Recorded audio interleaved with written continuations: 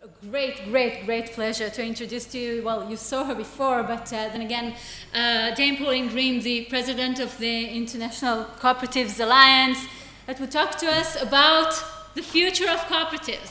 So, please. Can I just start by saying that actually I've been really energized by what I've experienced here today. And I think what we've got left is the hardcore now, which I think is right at this time of day. But I have really felt the energy and the enthusiasm and the life that is here to create a different sort of economy and a different sort of life here in Israel. And it really has made me feel very excited as a cooperator and as somebody who is working at the global level for the cooperative movement, to see and experience the lifeblood of the cooperative movement on the ground as I see it and hear it here is fantastic. And I want to say thank you to Yifat in particular, because we met twice, I think, last year. The first time in Helsinki in February. See, it's ingrained in my mind. When she first told me what was happening here in Israel, which was very, very exciting, still isn't there, and then again in Manchester when she gave me the update and said, would I come? And I was very, very keen to come here and take part in this event. And I've now got a whole program in Israel and indeed in Palestine as well over the next few days, but it's all built around being here today for this event. So thank you very much for letting me take part in what has been a hugely powerful event for me personally. So I am hoping that that these are going to come on, because otherwise, I should be sad. But let me begin by saying that I'm enormously privileged to be the president of the International Cooperative Alliance, and I want to start by giving you some idea of what the International Cooperative Alliance is, and I can see that the ones around the sides actually are working. It's being taken care of. Okay, that's not. Shall we start so I can just get on? Otherwise, because I don't want to keep you for an hour and a quarter talking, just to wait for them to come up, because you can watch it on there. The International Cooperative Alliance, so I thought I'd start by explaining to you what it is. So, the ICA, what is it? The ICA is formally an independent, non-governmental organisation which unites, represents and serves cooperatives worldwide. Now, we are an organisation of cooperatives.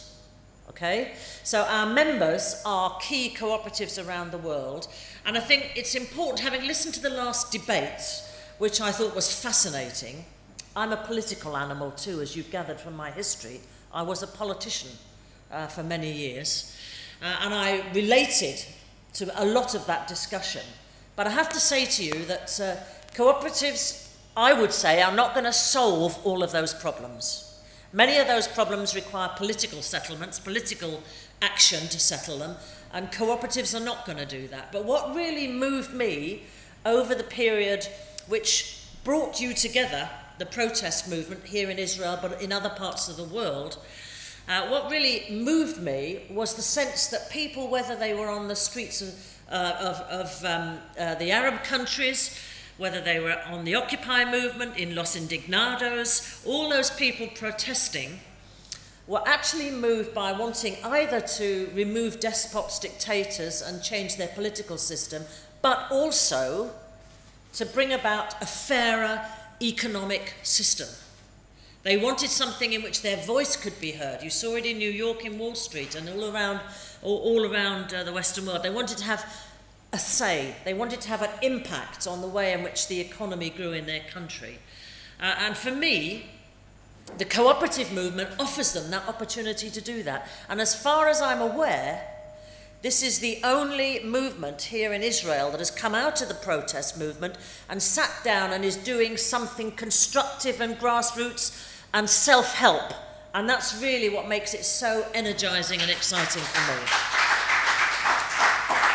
So the ICA is there to represent the cooperative movement globally, but it's not just about size of business, and I will show you later we represent huge businesses and tiny little businesses.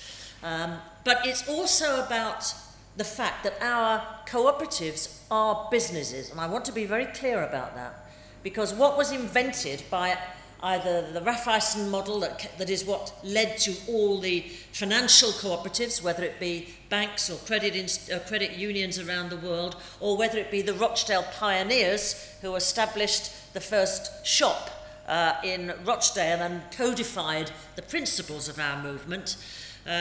What they tried to do was to set out a model of business that would actually change the world, because that's what it was about. So when you're looking to change the world, the cooperative movement, made up of businesses or enterprises, call it whichever you prefer. In the English terms these days, cooperative business is a perfectly acceptable term, because it's actually about making sure that our cooperatives are acting in a business-like manner which would allow us to create a profit, or in the old style, a surplus, which we can then return to our social and environmental agendas. So it's about making surpluses or profits. It's what we do with them and who controls them and who says where they're going that makes us as a movement so different.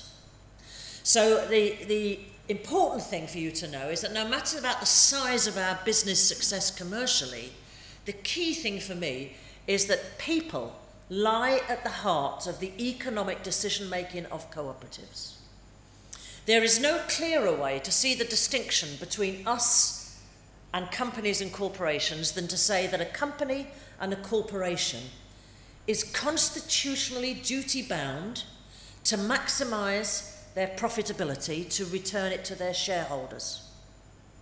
A cooperative is constitutionally duty-bound to meet the needs of its members. And that means it doesn't have to it doesn't have to involve itself in the red-blooded chase for profitability. Some very big co-ops that I have seen across the world spend millions and millions and millions of US dollars on their democracy. In any accepted definition of economic efficiency in the world today, that would be a waste of money. And one of the things that the ICA is now working to do is to create for all the use of all cooperatives around the world a new definition that we can all stand behind, that we regard as much more appropriate for our cooperative model of enterprise, a redefinition of efficiency in the economy. And it has to be about a lot more than just the search for profitability, as it's become in the last 4 or 5 decades. It's got to be about much more than that. It's got to be about good industrial relationships, because some cooperatives employ people who are not necessarily members. It's got to be about ethics in business. It's got to be about engaging and getting people to participate in your business. It's got to be about the reduction and elimination of poverty.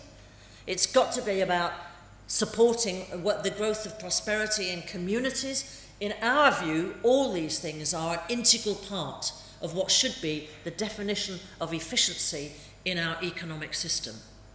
So the role of the ICA is to pursue all that at global level, but we're conscious that our movement across the world, and this is an absolutely vital issue and statistic, our movement across the world is owned by over 1 billion of the world's citizens.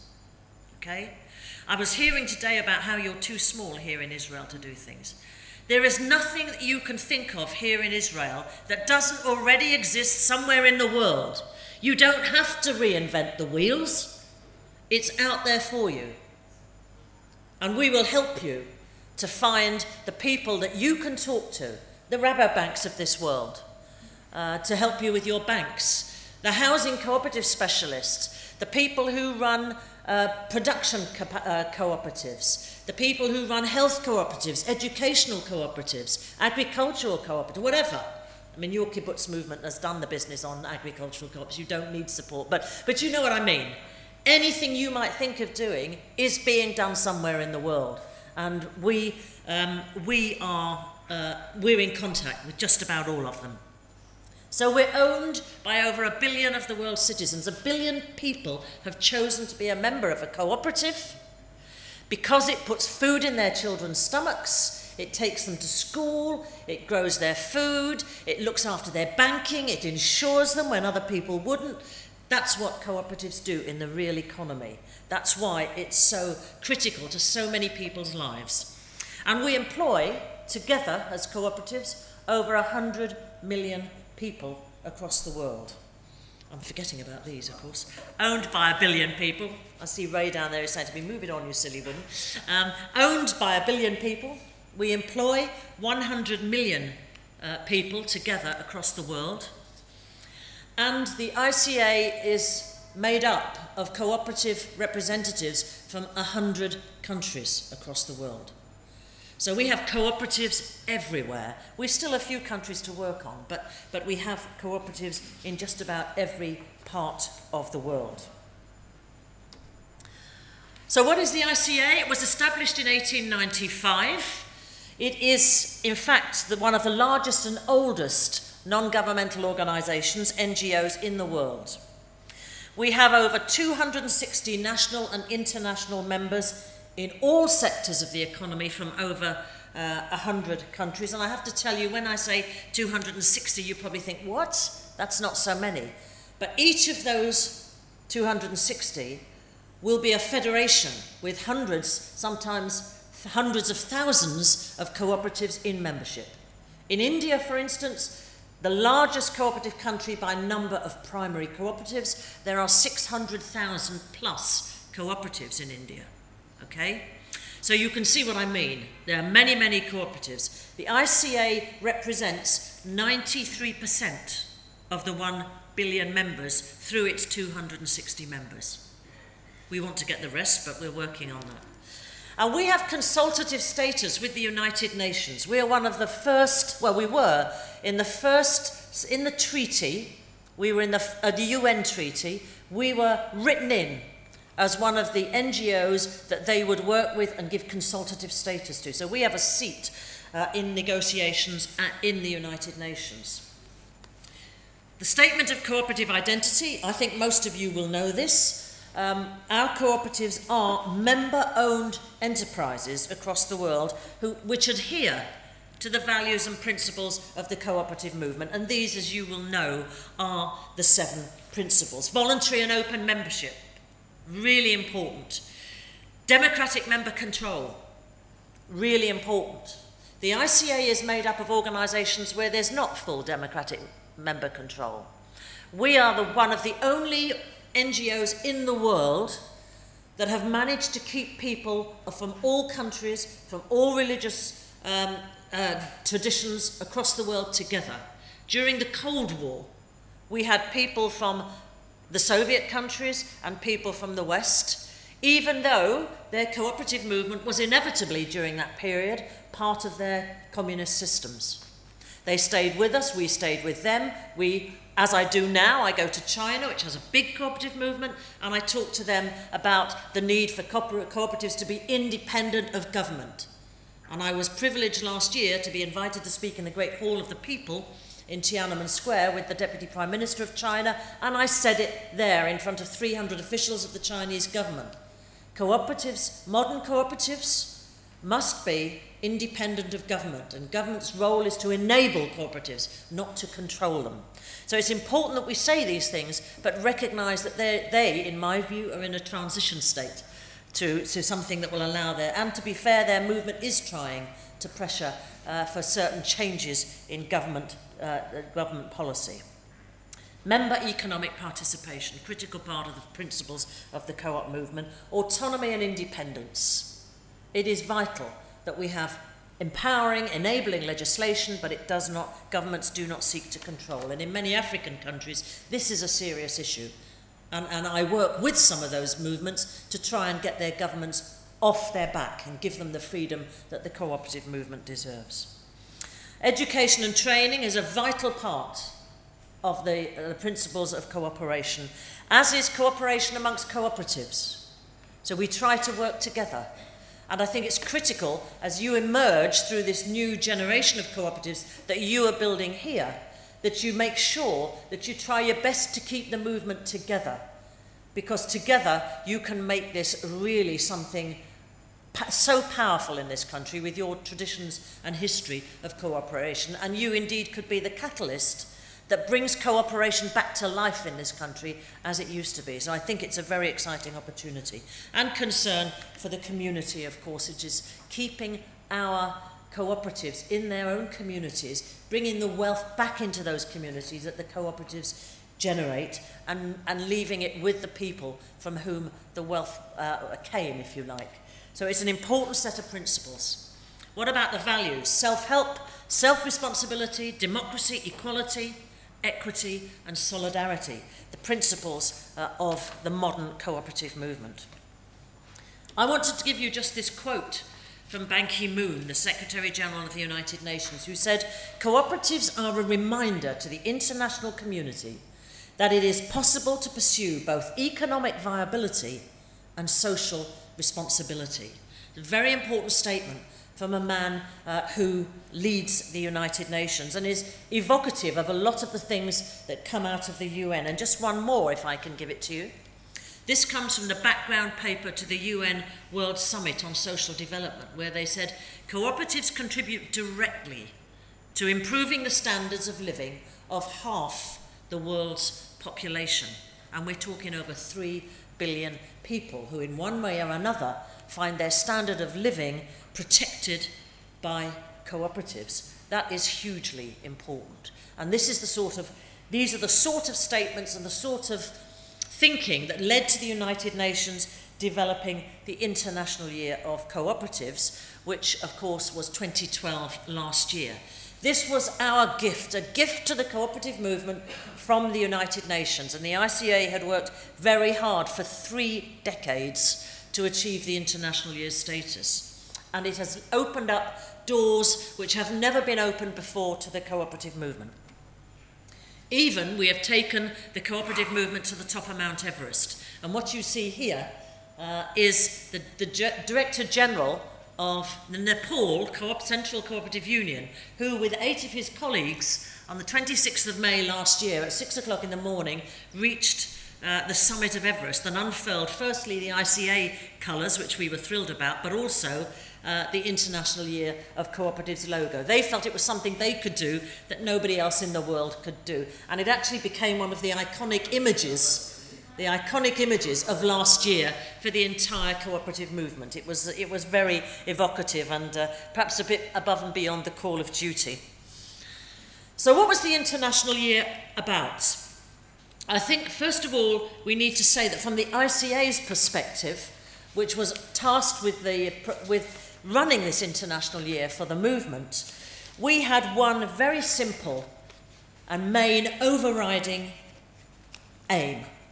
And that was to use the International Year to kickstart the growth again of the cooperative movement. It was growing anyway, but to give it new vitality, the sort of thing we've seen here, a new energy to grow this movement in a world that desperately needs it. Because, of course, this International Year coincided with the financial crisis and the loss of confidence in the capitalist market that we had seen all around us. And I told you earlier about how our cooperative institutions had come through that. That has been recognised, our financial institutions, that has been recognised by commentators across the world. It's made a huge impact on the global institutions, which is where I'm tasked with working for the movement, but also on major politicians who are doing things like the G20. The G20, the 20 largest economies in the world. This is an informal grouping of countries. It isn't part of the UN, the G20. It's an informal grouping of the 20 largest economies in the world. And those largest economies are actually establishing between them the direction in which the world's economy goes. Sitting alongside the G20 is something called the B20, a business advisory group that advises the G20. I went through online the profile of every one of the 125 businesses that went to the B20 to advise the G20 at the last meeting. Not one of them was cooperative or even mutual. Now, we are going to stop that. And we're working very hard now with the people who are about to take on the presidency of the G20, the Australian government, and we are working very hard to try and ensure that the next time round there will be cooperative and mutual businesses represented in the B20, giving direct voice to our 1 billion people with those governments who are dictating the direction of the global economy.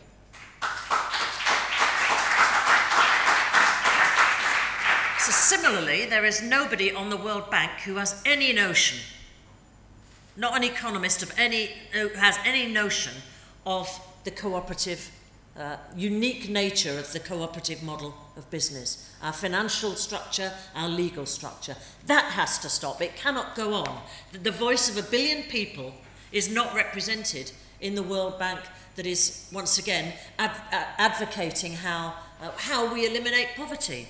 I was invited by Rabobank to make a speech at a fringe meeting of the World Bank and IMF Forum in Tokyo last year, where we made the case that actually, I was able to make the case that actually the world donors, the public donors, have actually been part of the problem of failing the co-op movement. Because in Africa, for instance, they use cooperatives as a vehicle to send money down to the farmers. And when the money stops, the cooperative goes. They're not building sustainable cooperatives with cooperators on the ground. They're just saying, oh, we don't want the money to go through the government, corruption and all that, so we'll develop a cooperative and pass it through. But there's nothing sustainable. There's nothing, no participation. There's no growth and training of how to run a business for those people. Just, here's your money. And when the money goes, the co-op goes. The people at the bottom end think the co-op's failed them. And because it's not sustainable when they leave, the World Bank thinks it's a failure too.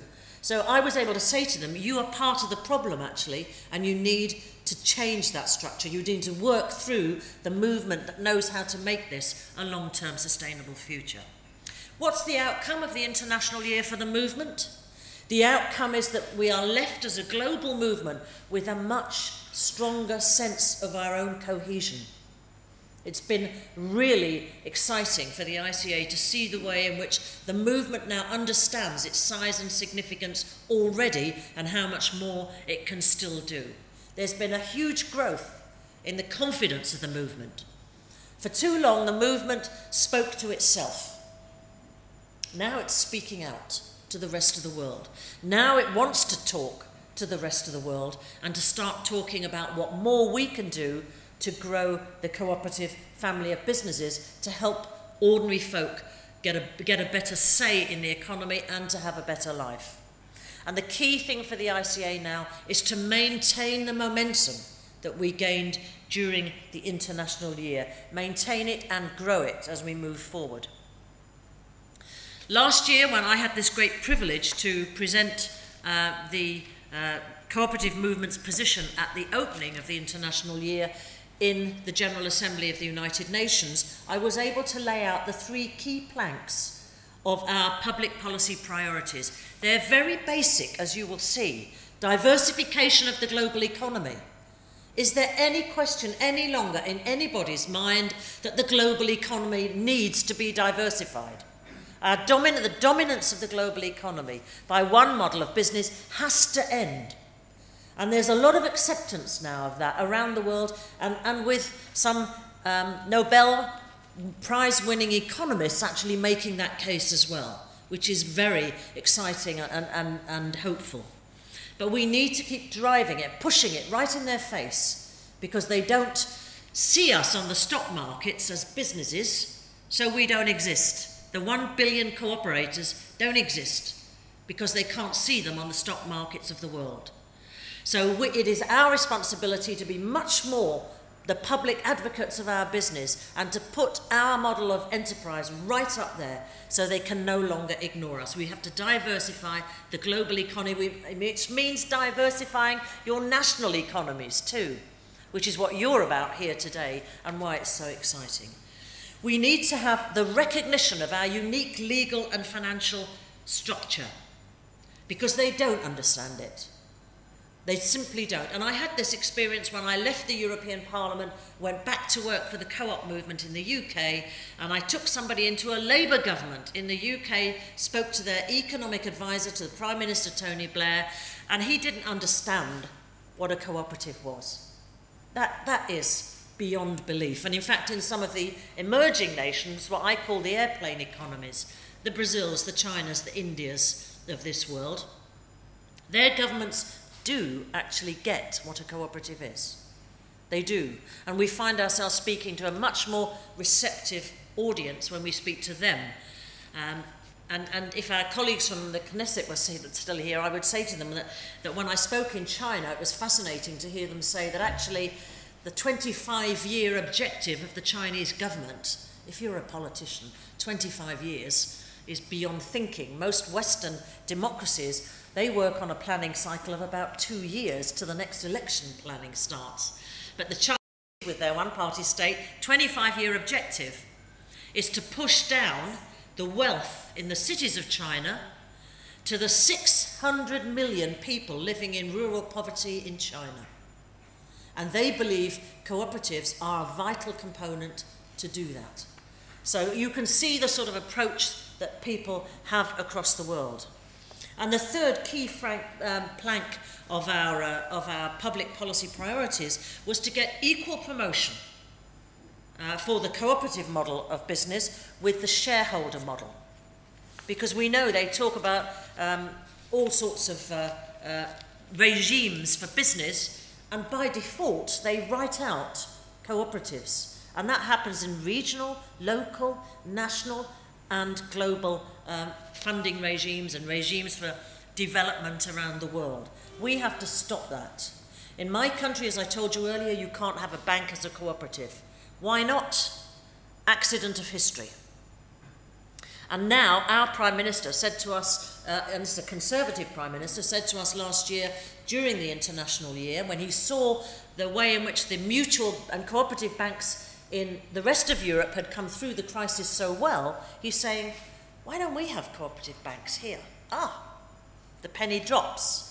So we have to change that, and we have to make sure there's equal promotion for our model of business and our understanding of our legal and financial structure, and we need to diversify the global economy. It's not rocket science, any of it. But it's what we have got to do. We've got to keep making that argument, because the reason they don't know is because we cooperators have let you all down in the past 5-6 decades. It stopped happening. Where are the business schools that teach about cooperatives?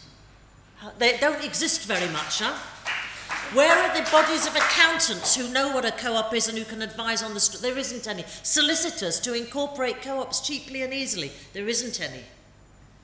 So this happens all over the world, this is problems, and that's because the established movement let go of this when it came under attack, and it was defending its interests rightly. And I actually think that whilst you may say here that the cooperative movement in terms of the established movement failed to some extent, it did a really good job for the beginning of the State of Israel, and it's done a good job all around the world. But we went through a very difficult patch for 4 or 5 decades, and it became defensive. Now it's time to grow, and it's happening. There's a renaissance all over the world, and you here are a critical part of that.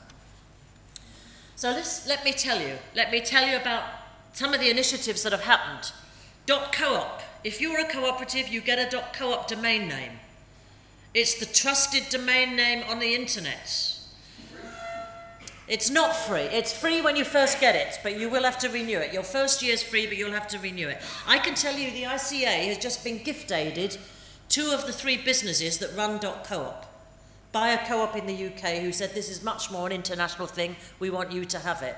So they've given us those businesses. We're now working with the Americans who own the 3rd bit, a cooperative organisation, and together we're going to change the structure to bring down the cost of, because if you're saying this is a trusted domain, you have to be able to be sure you're only letting co-ops have the names. That has a cost attached to it. So we will try in the next 18 months, you will see a new model of marketing being rolled out, which I hope is going to drive our domain name higher up the list of domains. But it's easy, you can transfer to it. You know, some of the biggest co-ops in the world are now .coop, and if you're going to get a domain name, please use a cooperative one. So this is how our visibility and our public policy is going forward. The Rio +20 big event last year to look after the planet, environmental sustainability is absolutely vital. You would have thought in the International Year of Cooperatives that the United Nations would have included the role of cooperatives in sustainability. Over 200 years we've been embedding civil society, good practices, supporting the globe across the world. Never mentioned cooperatives, never mentioned it. We have a huge process of renewable energy in the cooperative movement. It's growing incredibly year on year, never mentioned it. So we put our policy advocate, our policy officer onto them, took up our seat for the first time in decades at the United Nations for 9 months. And we went to every meeting with the countries met to discuss the Rio +20 treaty. And with the help of some of the governments, we managed to get mention of the cooperative in the final text. I have to tell you, I don't think the Rio +20 treaty is anywhere near good enough. I think we would all agree on that. But the fact is that we managed to get in the treaty recognition of the cooperative movement's role in sustainable agriculture, in job creation, and in international development. And that has allowed us now to advise our national memberships how to use that treaty now to have a role in performing in climate and climate change initiatives. Because the UN has said we have a role, all the countries signed up to it, and so we believe it's a way now to use it. Secondly, second big policy, the way in which we've changed our public policy approach, we are now developing a partnership with the Food and Agricultural Organization of the United Nations. I don't know whether you're aware, but in 2050, there will be 9 billion people on this planet. And there is not enough agricultural land in productive agricultural use to feed 9 billion people. The most of the land that is currently unproductive resides in sub-Saharan Africa, in the hands of smallholder farmers or peasant farmers. Already we see multinational businesses and predatory states buying up some of that African land for the future. And when I was once again in Tokyo at the invitation of Rabobank, the whole essence of my speech was that if we start now, and it was accompanied by an excellent report from Rabobank, if we start now, we can actually build a cooperative agricultural economy right across sub-Saharan Africa, build the supply chains, the cooperative supply chains, and by 2050 we will have that land productive and able to support and feed the 9 billion people who will be on the planet. And the benefits will go to the African people, not multinational businesses or predatory states. And that's what we're about, changing the world, making the world a better place. And the Food and Agricultural Organization are so taken with this initiative that they're signing a partnership agreement with us to feed Africa, as they put it. As well as that, we decided the International Year needed a legacy in the hands of the co-op movement. So we've formed something called the Global Development Cooperative, which is a trust fund. And we're trying to bring the largest cooperatives in the world to invest in that fund, to raise $50 million US, on the back of which we're already promised substantial additional funding from US aid and from the European Development Fund to help us build cooperatives across the world in the developing world. And that money as well will largely go to Africa, but not only Africa, in places where a case for development can be made. And certainly in some of these parts of the world, I think there's a case to be made for that fund and the money that goes with it, and that's moving on. And it's been launched, it has money in the fund, it's growing, and we've had some very, very lively and interesting discussions, particularly with the Americans. Credit union movement in America is seeking to invest heavily, and on the back of US funding, the US aid will also come in. I want to tell you about the size of our movement, and we last year launched the World Cooperative Monitor, which shows the size and reach and significance of the largest cooperatives in the world. I want you to know what you're part of. so that you can actually say, actually the co-op movement of 200 years ago is today worth this much. Because these are the cooperatives that began life as small cooperatives 170 to 200 years ago. We have now a database at the end of last year, after partnering with EURICSI, the European Research for Cooperatives and Social Enterprise, at the University of Trento. We had a database at the end of last year of 2,190 co-ops from 61 countries. They're the largest we could find. At the end of this year, we will have the largest 5,000. And you can see the size of those 2,000 odd cooperative businesses there. Of those 2,000 odd, nearly 1,500 are businesses with a turnover over 100 million US dollars. So you're talking about some very significant cooperative businesses. It should not be too hard to raise 50 million US dollars from this lot, frankly. Of course it is proving hard, but we will get the money. And then the top 300, which we started listing a few years ago. This is a much more rigorously enabled, the top 300, now that we're working with the university. But what it enables us to do is to actually start talking to those people who say cooperatives are little rural things that just deal with poor people. Of course we do that and we're proud of it, but they tend to dismiss us. Boutique businesses, tiny little things, no strategic importance, old-fashioned. This is not true. The top 300 businesses in the world have turnover between them of nearly 2 trillion US dollars. Big businesses, coming from, I think, 24 countries, in many different sectors of the economy: agriculture, banking, insurance, health, worker co-ops, consumer co-ops, you name it, a whole range of different cooperatives. And I think there was one Israeli cooperative at number 300, which was the one we're seeing tomorrow, Granot. I don't know whether it's still at 300 this coming year, but it was there. But it's important that we recognise the size of our movement commercially. This is the language that economists and commentators talk about. And we have to be able to say to them, we don't need any lessons in how to run multi-billion-pound businesses. Many of these businesses are very active in advocating their cooperative essence. Many of them. When you couple that with the billion people, the voice of the billion, which we represent together, and couple it again, partner it again with this website, stories.coop, where you will find, last year, the International Year, 1 story a day of a different co-op from anywhere in the world. Really nice cooperative stories, some very inspirational stories from difficult parts of Africa that have come out of genocide, some really fabulous stories of innovative young people's cooperatives, and we're still building that. There were so many stories coming in, there are still more going on. Perhaps not 1 a day, but they're still growing. So if you need evidence, go to that website and look at it. It'll make you feel very good about the movement you're part of. So this is the final part of what I want to say. So where are we going now? Well, when we started the International last year, the ICA also launched a working group to come out with a vision for the future, so that we didn't, at the end of the year, clap ourselves on the back and say, well, that's it, finished. But we had something to take us forward, something to grow the movement going forward. And we have it. It was adopted in Manchester at the final meeting for the movement of the International Year. 12,000 members from all around the world present in Manchester for that event.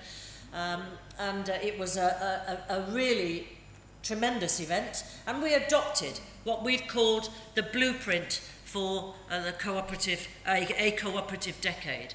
And it has as its major ambition that by 2020, the cooperative model of enterprise will be the fastest growing model of business in the world.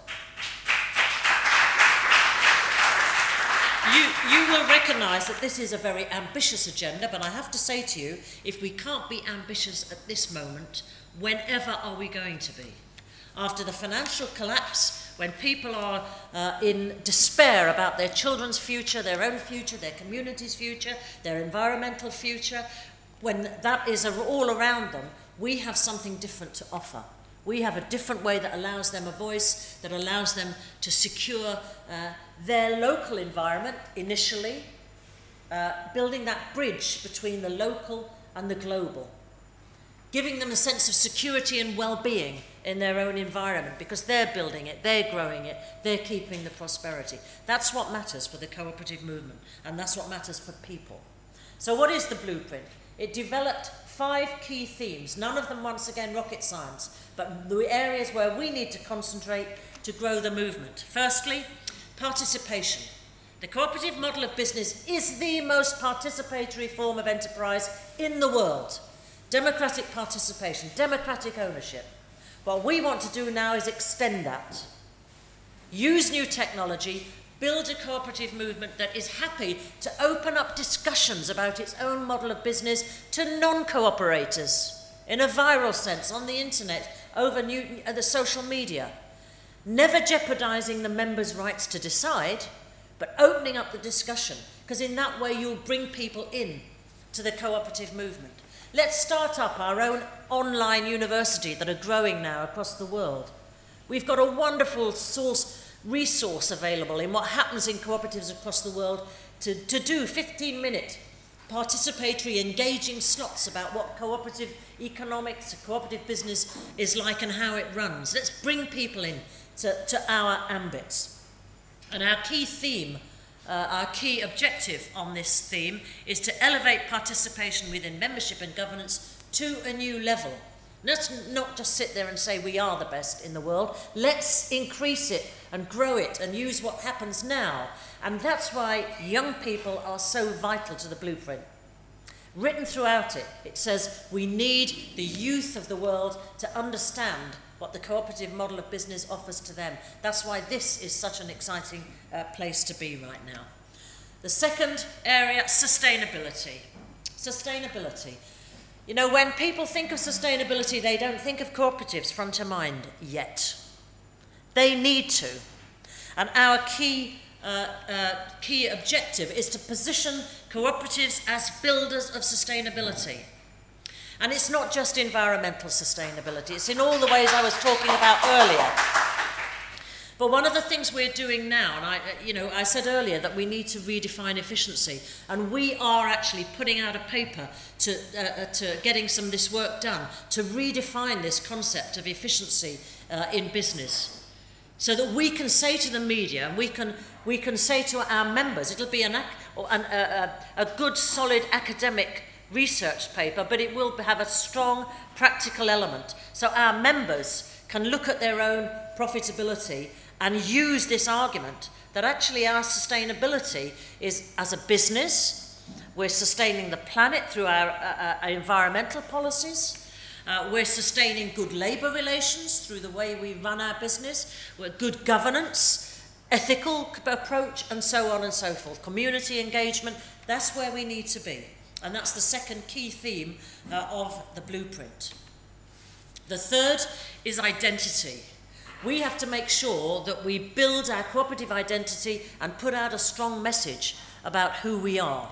And you know, the United Nations gave us this strong sense of cohesion because we asked everybody to use the international logo and slogan, and they did. All over the world, it appeared in so many languages, the UN slogan and logo, many languages, and on many things, on distribution trucks, on shopping bags, on teacups, on the web, on brochures, everywhere. And what was so exciting about that is that we felt we needed to follow this on and to make sure we grow this and keep something that will give us that cohesion as well. And we started consulting on what people would like to see in a common cooperative mark that would identify that this product, this service, this website, this brochure came from a cooperative. So we sent out a survey to cooperatives and we got responses unprecedented from 86 countries. So they want a common mark. And in the General Assembly that we're having in Cape Town in November, the first General Assembly on the African continent of the International Cooperative Movement, we will launch the new cooperative mark and the new identity for the International Cooperative Alliance. And we believe over 5 to 10 years that it's an identity mark and it will demonstrate that this is from a cooperative business, and we want people to use it all over the world. So that will be revealed in Cape Town. Then we've got to make sure the messages behind it are the right ones and put them out to the UN, all across the world, all of us, using the same messages, making sure it's loud and clear. And our key theme, our key objective on identity is to build the cooperative message and secure the cooperative identity. Understand what is the irreducible core of cooperation and make those messages loud and clear. The fourth one is legal frameworks. We've talked a bit about that today. There is still sometimes discrimination by default, but there's discrimination against the cooperative model of business. And sometimes it's quite overtly done deliberately. We've seen it happen in the EU, where 3 countries, the co-op movement came under attack for the tax relief they gave their cooperative movement. And it was regarded, there was a complaint to the European Union that it was actually a state aid, which is not allowed under European law. And these were coming from the private sector, these attacks on the cooperative sector in France, in Spain, and in Italy. It was quite deliberate, they all happened at the same time. It was a clear campaign by private sector businesses. So we have to be alert that these things are happening. It was ever thus with the cooperative model of business, because we are a threat. We are a threat to what they're trying to achieve, because our aim is that people will prefer the cooperative model of business, and that, of course, is something that they can't let go and they can't allow to happen without a fight. So it's important that we get a legal framework where you can make a case for a cooperative business. There should be no reason why you can't have that cooperative business by law. So good legal frameworks. And the final, there's the key objective, ensure supportive legal frameworks for cooperative growth. The fifth theme, is the most difficult and long-term one. It's capital. Across the cooperative world, there are always problems of funding. We are not on the stock markets. We cannot raise money from the stock markets. So cooperatives have to raise money from members or from borrowings. And in modern business, as you start to grow as a cooperative, sometimes that's not enough, actually. Because you don't want to borrow it. You may not be able to raise the level of money you want from your members to grow your business, to diversify it. And you may not want to have yourself so heavily geared with debt that life becomes impossible to sustain your cooperative agenda. Because to be a successful cooperative, you have to be a successful cooperative business. Okay? That's important. So the important thing for us now is working with a group of key strategic thinkers that we are now gathering from around the world who are good on cooperative finance, bringing them together and starting the thinking about how we can find some way of introducing or thinking about how we develop cooperative capital in a variety of ways, critically that does not damage cooperative structures and does not damage cooperative ownership. And that's the vital ingredient. So those are the 5 themes, and when you put them all together, you can see they're not rocket science, but it is exciting if you think how we might develop them. That's the future of the cooperative movement as we see it. So for capital, it's securing reliable cooperative capital while guaranteeing member control. So there are the 5 themes. This hasn't come about by accident. It's come about after long, year-long research, engagement with members all over the world. And we believe the way we approached this was to ask our members, where do they see their business in 20, 30, 40 years' time? And then work back to find out what the ICA needs to do globally, regionally, nationally to secure that vision for our members. Because the ICA is not there for the ICA or to build an empire. It's there to grow the cooperative family of businesses, autonomous, locally owned, locally controlled businesses. Colleagues, working together, we can make this happen. Working together, the multitude of cooperatives can eat the big fish. We know we can do it, but I have to say to you that we can only do it if we work together. And what last year showed us, all across the world, is the value of working together.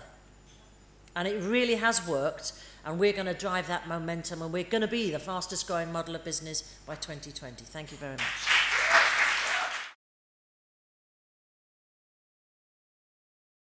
It's clear the mood is with us at the moment.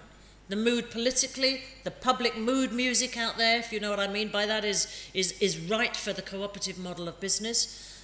When you start talking to people, they love it. You can see their eyes light up. You know, I had a discussion when I first came into the co-op movement from the European Parliament. When I came back to the movement, I tried to do what someone was talking about here earlier, establish a care of the elderly. And I went to speak to 50 care workers in a municipality in the UK. And they were sitting there very cynical. And they said, well, what would the co-op do for us for this? What would the co-op do for that? And I'm saying to them, the co-op won't do anything because you will be the co-op. You will decide. And by the end of that evening, these women, there was 49 women and 1 man, and they were so excited. They were sitting in little groups, planning how they'd organise their times, their management, what they'd do, and it raised the hair on the back of the neck, if you know what I mean. It was so energising, and I thought that's what the co-op movement's about. It's the sort of thing that we've been thinking about in terms of the longer term capital raising and whatever. It's already on the agenda, but we'll do that. The second point you made about we are discussing how, because the ICA is an organisation of organisations, and of course for us to be able to say, to give you a card that says I'm a member of the global cooperative family, with perhaps some stuff on the back would be great, and we would love to do it, but it depends on the local cooperatives being willing to do that. And now we can push it through them. It can be a jointly branded, thing, and there is demand. People want to be, they want to engage. So it's one of the things that the ICA's board is just coming to the end of its first 4-year tenure mandate. So I think it's one of the things that'll come up next time, because we won't take any serious initiatives before the General Assembly. Well, you see, that's another important thing. And in the United Kingdom, I come back to the examples I know, and I know my own home ones better, but this may be happening in other parts of the world. There are many large municipalities that are now signing up to be cities of cooperation, cooperative cities. I went to speak in the city of Southampton, which is a major city in the UK, whose municipality want to be and have signed passed a resolution to be a cooperative city. As you know, in the UK we are having huge austerity stuff, same as you're experiencing here, with the government of the same mindset as you've got here. They're pulling back on funding for municipalities seriously. And the municipalities, some of them under Labour control, are thinking very imaginatively about how they can defend their citizens, not themselves and their political role, but their citizens, by changing the role of the municipality. So the municipality becomes the steward of the activities, not necessarily the deliverer.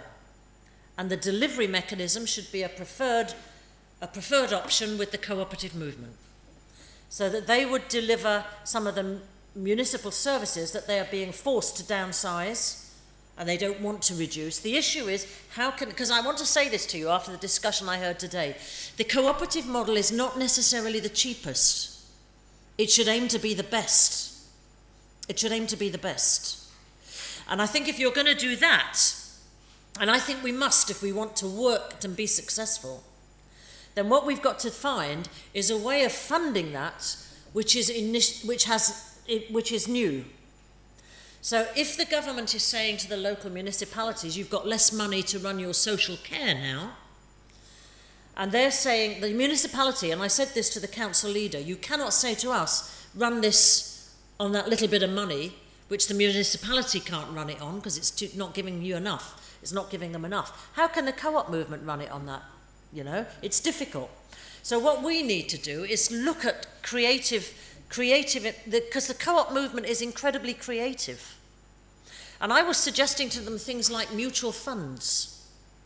You establish a mutual fund in a city for people to have their social care, to invest in their social care, those who can. the detail of this have to be worked out. But then you have the municipality providing a chunk of money and supported by a mutual fund, which is obviously invested sensibly to help ensure that there's... And you're beginning to get some different ideas about... Because it's all done through a cooperative structure where members are in control. The members who are benefiting from it are in control.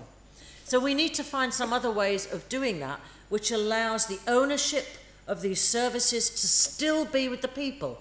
But because they can't be through a municipality which can't afford to do it properly for its members, it can be through a joint structure. In some way, the co-op movement adds something. You know, this is what we have to... These are the sort of things... Lots of things have been tried throughout the world. Social services, social co-ops grew out of northern Italy. Fabulous cooperatives, social care cooperatives in northern Italy. Everyone in the world has copied them. They're fabulous. So there are all sorts of ways in which we can build that cooperative cities and cooperative culture into a whole community. Start small, grow, but there is now some very really new initiatives coming forward on how we begin to develop cooperatives in a wider context of governance of a local area. So some of our local authorities are now bulk buying the energy for all their citizens. So suddenly, instead of everybody having a contract with the electricity and gas people, the municipality is saying, we'll do it for everybody, and then we've got the volume to get your prices dropped incredibly. So the city of Manchester is buying electricity for all its citizens. Bulk buying. Developing all over the country now in the UK through a cooperative of local citizens. It's fantastic. So these are the things that can really make a difference to people's standard of living. And we just got to try and think about how you can use cooperatives in these sort of ways, I think. Well, the cooperative movement, as it grows, becomes a representative democracy. So what you have is, you know, the very large co-ops, whether it be Crédit Mutuel, whether it be the cooperative group in the UK, whether it be Desjardins, probably Rabobank as well, I'm not so sure of your structures, but generally speaking, they have meetings around the country. Some of them have multiple annual meetings where everybody from a certain region is invited to attend. They vote on the resolutions before the annual meeting, and they're not declared until they're all put together at the final one. So some representative democracies are like that. Some of them elect people to regional boards, then to national boards. It's a representative democracy, but everybody is able to join in that and engage in that.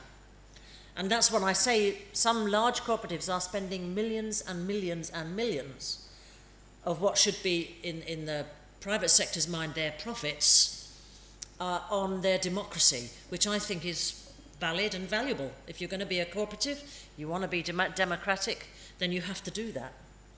But, you know, if you're small and you're all in a co-op together, you can all do it.